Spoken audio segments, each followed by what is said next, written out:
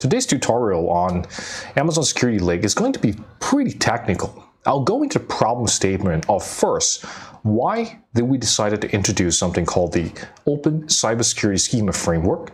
And then after that, we'll talk about what problems are we trying to solve with Amazon Security Lake. And then towards the end, I will show you what can we do using a wonderful query system called Athena. And at the same time, we can also use OpenSearch that can give us the beautiful visualization of everything that's going on within your AWS environment. I mean, who else is it going to be better to learn from than from Mr. Hacker Loy, who has AWS Golden Jacket, meaning that I have all AWS certification. The first thing I want to talk about is a hacker. For example, your best friend forever, Mr. Hacker Loy, who is not a particularly good person, so he is going to, of course, be targeting you or your organization, and he'll be going after, for example, he'll be using Nmap to scan your devices, he will be doing SQL injection, he'll be doing cross-site scripting, and so on and so forth, against your target devices, or against your target service, workloads, compute, whatever. And of course, as a result of that, what you need to do as a security person is you need to think about, okay, how can I do security monitoring across my workloads? And what has happened is the result of the creation of something called a security monitoring system. And the security monitoring system works on telemetries of data, works on logs. So if you see on the right side, we have several log examples. So you have 1, 2, 3, and they all come in different formats. And if you see here on the left side, we have, for example, your laptop. So your laptop may have something like antivirus, and they send the antivirus logs over into the security monitoring system. And you have your servers, and your servers can come in many different flavors, variants. They can be, for example, Linux servers, they can be Windows servers. And of course, what you do then is these logs are also sent over into the security monitoring system. Likewise, there are software or applications on top of these operating systems, like your Apache, Nginx, and I mean the list goes on. So many different type of databases too, and your databases could be Windows SQL Server, PostgreSQL Server, the list goes on. Likewise, finally on network devices, same thing. Many different providers, many different vendors, and many different log formats. And if you see on the right over here, we have different types of formats. So you have, for example, some may be starting with time, followed by payload, and followed by data. Some could be starting with payload first, followed by time, followed by data. And finally, some of them could be having just payload and then no other data. Okay, so these are examples of it, and there are many, many other examples of it. And as these logs are sent over into the security monitoring system over here, so that you can get alerts, you can know that, hey, there is a bad guy trying to attack you guys, they have to do a lot of heavy lifting in terms of something we call as ETL, which is extract, transform, and load. So they need to extract these logs, transform them, make them into something that security monitoring can then use to do correlation on or do machine learning on to detect, hey, there is an attack, there is a suspicious IP address, there's an anomaly in the traffic, and they want to do those and apply those threat intelligence against them. So we first begin with data sources. So first you have your Route 53 resolval. So this is when an internal workload, the compute, what it does is it tries to do a DNS query. And what happens then, we can also make that as one of the data sources that can be made available to Security Lake. We have AWS Web Application Firewall, one of my favorite services. And what you can do here is it's typically used for protecting internet-facing applications. And if there's a DDoS, distributed denial of service attack, there's someone trying to do SQL injection, cross-site scripting, whichever the case is, you can likewise make it available through Security Lake. You have AWS Security Hub. So this is a cloud security posture management service. It's able to look for a misconfiguration. Say, for example, if someone opens up Secure Shell port 22 or port 2389, remote desktop protocol, we can look up for those misconfiguration. Same thing is able to be made available in Security Lake as a data source. And you have CloudTrail. CloudTrail is the who does what. It's logging everything that everyone is doing within the AWS account. So same thing, you're able to make them available in the format through Security Lake. Your EKS, which is Elastic Kubernetes Service, audit logs can also be made available. Your AWS VPC flow logs can also be made available. So these are the network activities happening within your virtual private cloud. And finally, you have all these different custom sources that can also be made available through Amazon Security Lake. And when that happens, they are provided or stored inside S3 buckets in a standardized format. And with that, we'll be able to use query services or visualization services like OpenSearch or Retina to help us direct over into the data and help us look up for bad actor activities, anomalies, and things that you want to do, perhaps in terms of threat detection, in terms of threat investigation, in terms of incident response. All of those can be built on top as the additional layer now that you have the foundation and data sources piece that has been developed and implemented.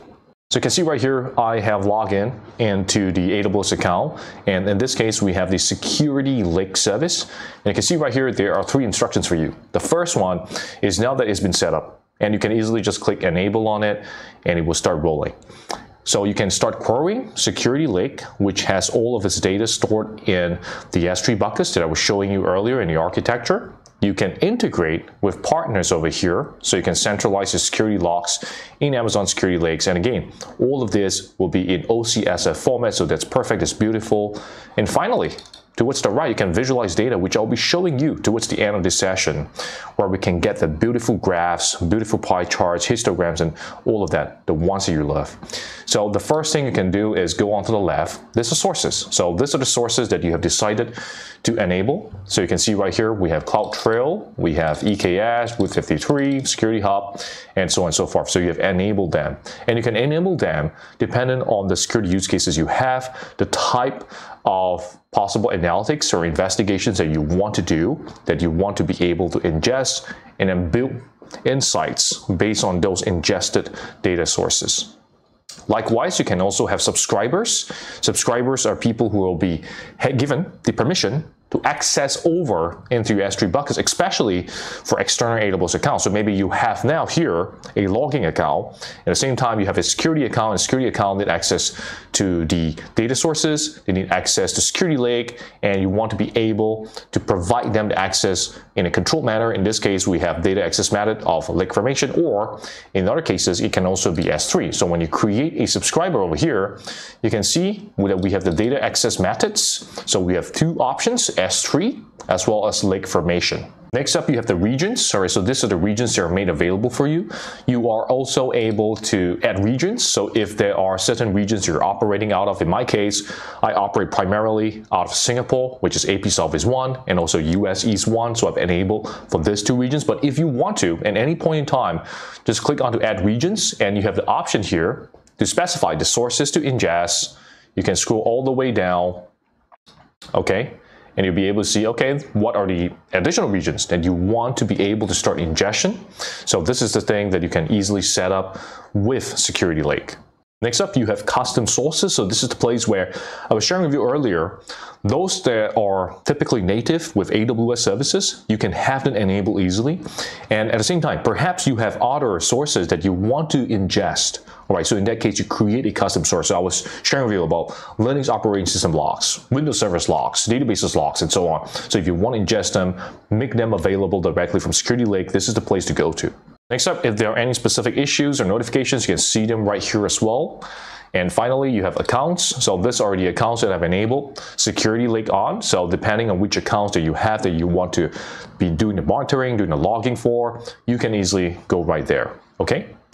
And if you see on the bottom left side, we have general. So you can click onto the general setting for Security Lake and the roll-up regions. And roll-up regions is very important because what it does here is that you have the aggregator region. In this case, I'm aggregating into US East 1, which is North Virginia, and then we have the contributing region for Singapore. So with that in mind, it means that when I'm setting up my queries, I'm setting up my dashboards, I can just directly query into US East 1, and I'll also be able to get data for AP Southeast 1. Last but not least, we got usage. So right here, this is the projected cost for all accounts. So I have very small workloads running in AWS, which can then let us see the usage that we have on Amazon Security Lake.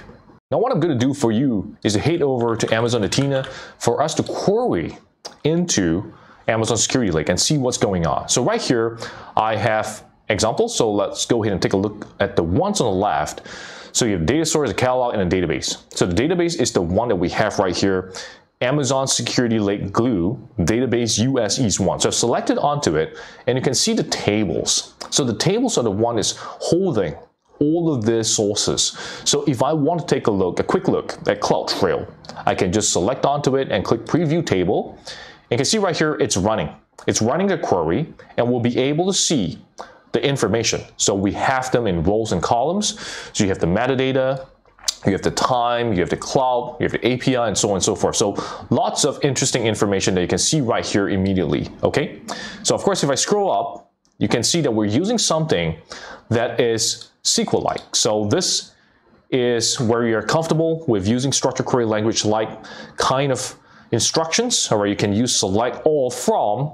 All right, in this case, we have the database followed by the specific table, and then we're limiting to 10 roles, 10 responses. Okay, so this is a great way for you to get started. And you would have also seen earlier, I had a couple of queries. So one of them was this one where we added a where clause. So the where clause specified that, hey, Mr. Hackaloy, maybe your best friend forever told you that, look, there is this IP address, a naughty IP address, and we can enter a where clause here, insert it into this SQL query-like, and then we can run it.